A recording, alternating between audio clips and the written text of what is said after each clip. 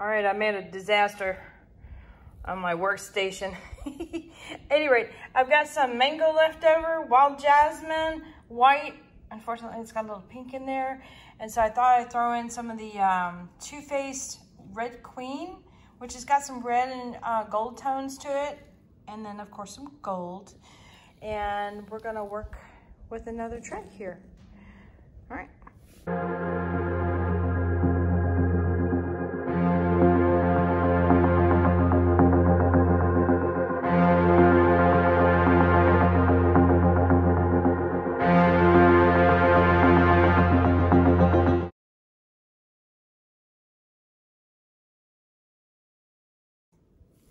Howdy, howdy, this is Clara Lawrence, and I just got through working on a project that was, I'm just going to flip that over and let it drip for a little bit. I should have had that going all along. Yeah, I just got through doing a video where I did an inspired by pour and then did a second one, and the second one didn't turn out, and it's got me a little flustered because I'm trying to fix the problem, but also still keep its kind of feel to it a little bit. So I just don't, it's one of those things where you waiting for cells to develop, and by leaving it alone, it's like, what's it gonna do? What's it gonna do? So it's bugging me a little bit. It's in the back of my head going, Clara, I want to splash it. Ugh. Any rate. So in the meantime, I've got a little bit more resin to use up, and we're gonna do just that. So this time I'm gonna use clear for my base, and we're gonna do colors that will highlight the wood a little bit. In other words, or they'll play on top of the wood. And I like how mango and wild jasmine play together. They look really, really good.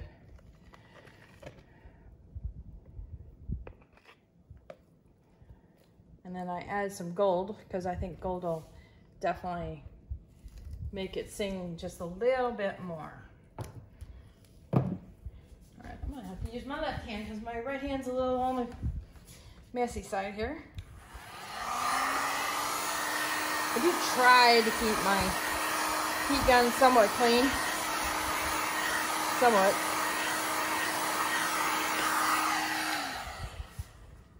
Seems to be the challenge of everybody who messes with resin is their heat gun. However, I am happy to say that this is still the same heat gun I've been using for a couple years, so I think I'm doing something right. So I'm getting this close to the edge, and it might touch a little bit, and then I'm going to turn it and make sure it makes full contact.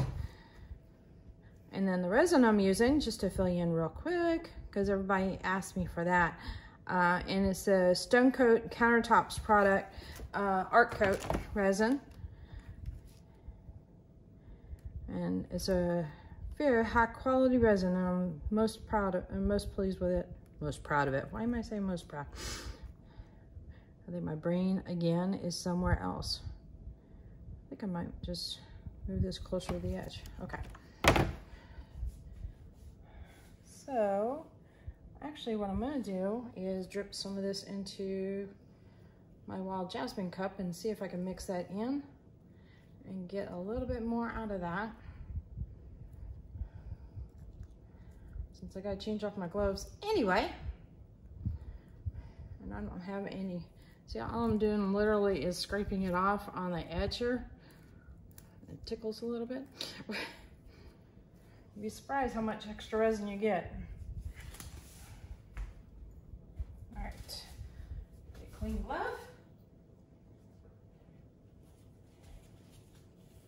Now when I do canvases, I'm not usually this clean, but when I'm working on the trays, I do, because I'm also touching the outside of it, and I don't want the outsides to get messed up. And they do, you can clean them off, but it's surprising how much the resin can get away from you as far as getting everywhere. And if you don't believe me, look at the closet for anybody who works with resin. Most likely their clothes have some form of resin on them. All right, I'm gonna go ahead and stop this for now and catch you back up because this is a slow process. All right, just pulling in at the very end of it. So basically you can see this here. I'm kind of running a bead all the way around the rim just so I can have a good seal for a tray. I always think of, you know, when you got to clean it up and such. So I make sure that it is done all the way around. Okay, that's done. In the beginning, it works a lot faster when you just pour, you know, mix up the resin. But further along in the open time, it'll get a little thicker and a little thicker and a little thicker, and you have to coax it to, like, please move. Okay, let's see.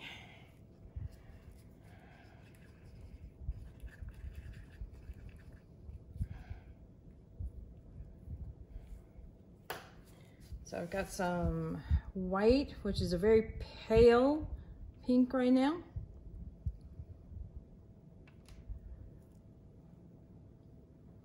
I'm gonna run some skinny lines everywhere. Come on, skinny lines. Not running skinny lines. There we go. Oh, it's not behaving. Come on, behave. Okay. It says no. Okay. And we've got Mango.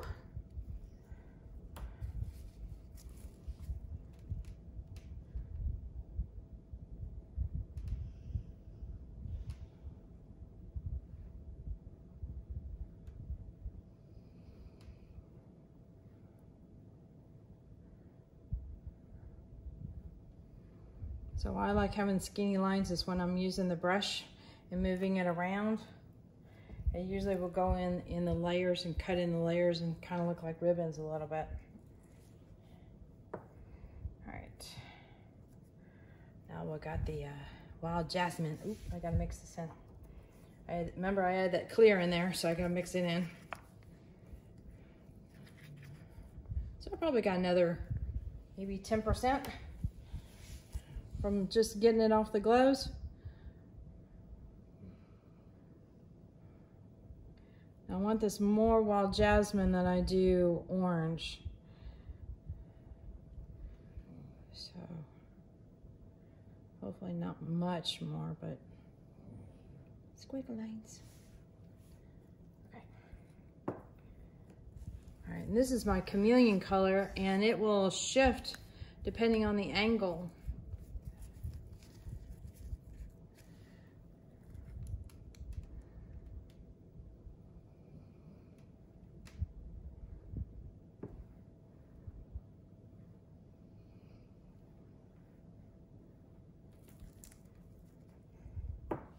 Oop, got some dribbles there. And then a tiny bit of gold.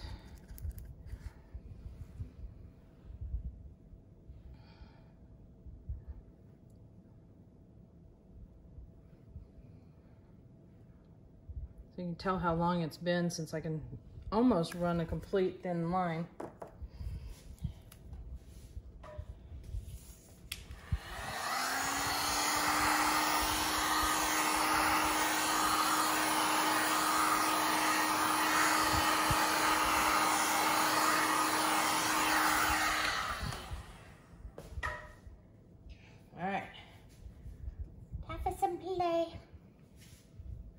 You can see the color passions kind of already reacting here.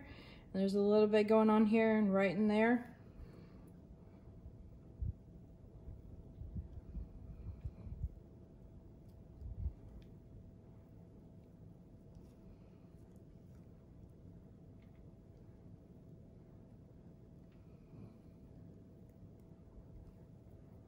I'll work with some of my skinny lines.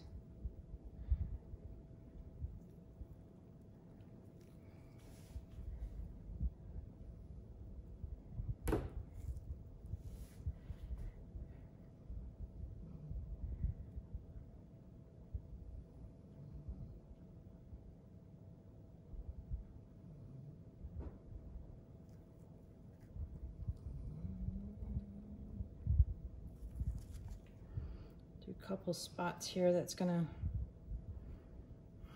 I'll do it right there. I have a kind of a dominant color area. I'll blend those in real quick.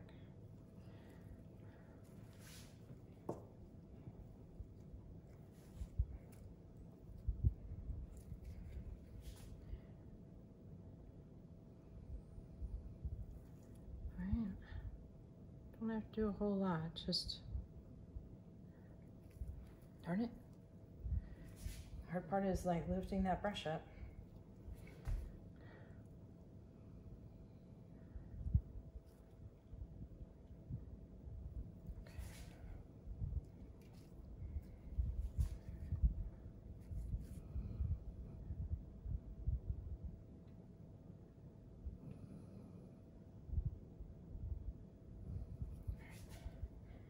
Okay, that is, I think I'm gonna, nope, lied.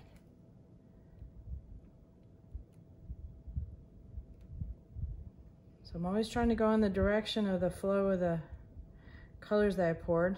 I'm trying to get rid of those little dribbles. There we go. And even if it blends in, that's fine, just as long as it blends in a way that makes sense.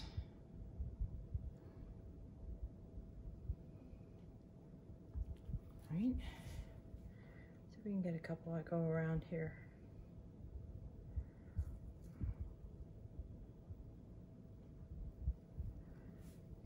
I got just a little bit on my brush that I could deposit it when I walk it, when I drag it through.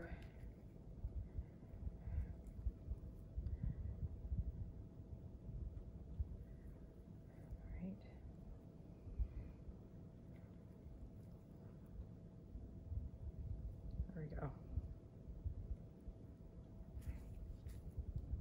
Okay, I'm gonna leave that. Yes.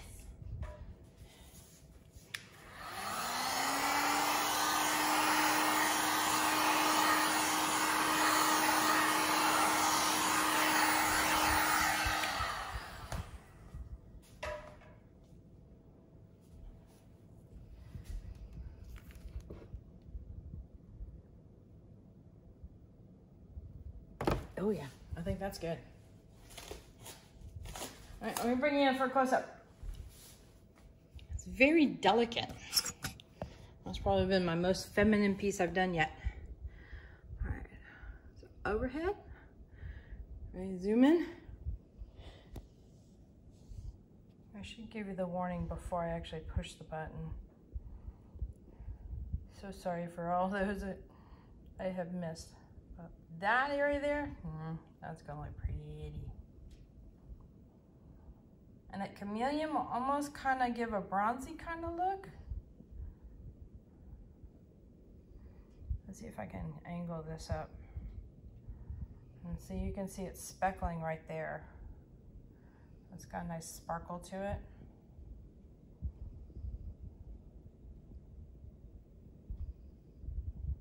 This is gonna turn out nice. Okay, redemption.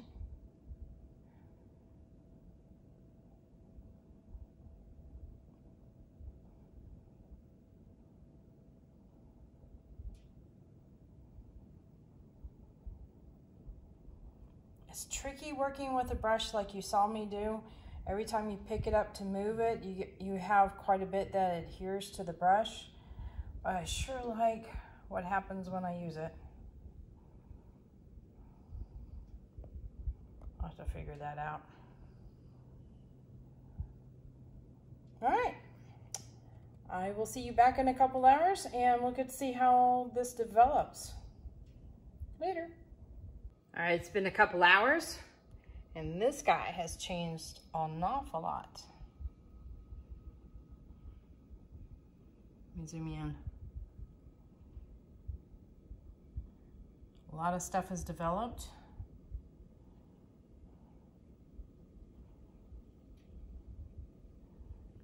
A lot of delicate stuff too.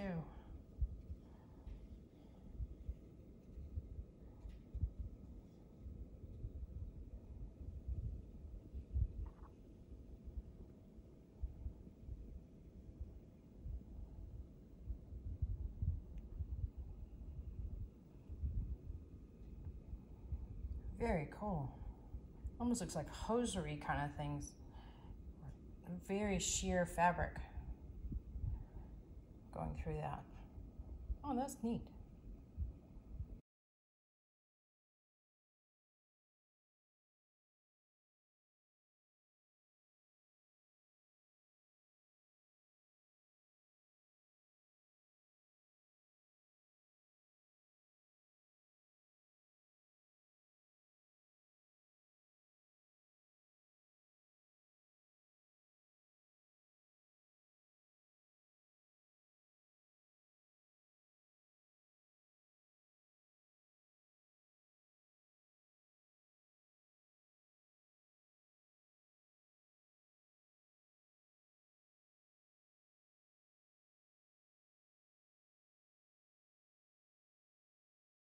All right, hit that like button, hit the subscribe button. Definitely hit the bell to get notified next time I put a video up. Later, y'all.